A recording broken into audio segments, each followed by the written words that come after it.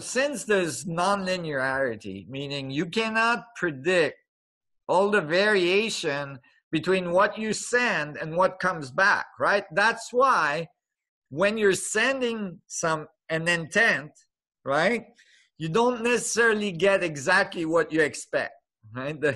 The world is always throwing you curveball. So, but what you can do is you can define specific coordinates in space-time that you want to be in a future time, right? So you can define, this is what I want to be, you know, in this future time. This is where I want to go. That's, you know, whether it's like what you do or who you're going to be or who's your partner going to be, whatever. You can define.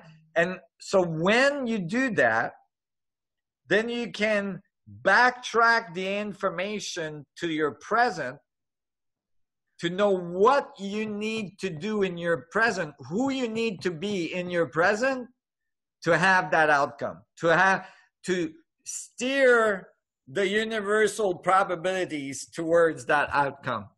There's still going to be effects that you can't account for, but you don't have to try to calculate them because you're not going to get there, right?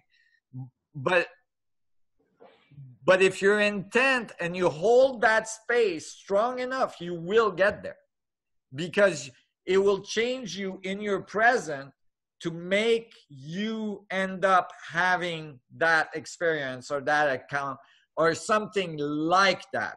It might not be exactly that, but it might be something like that, right? Now, you wouldn't want it to be exactly that. That's the other thing. You wouldn't want it that way, because if it was exactly that, then you would get exactly what you want. Whenever you put the information in the field, you would get bored within minutes, right? There would be no variable in your life that makes you grow. The universe would stop growing.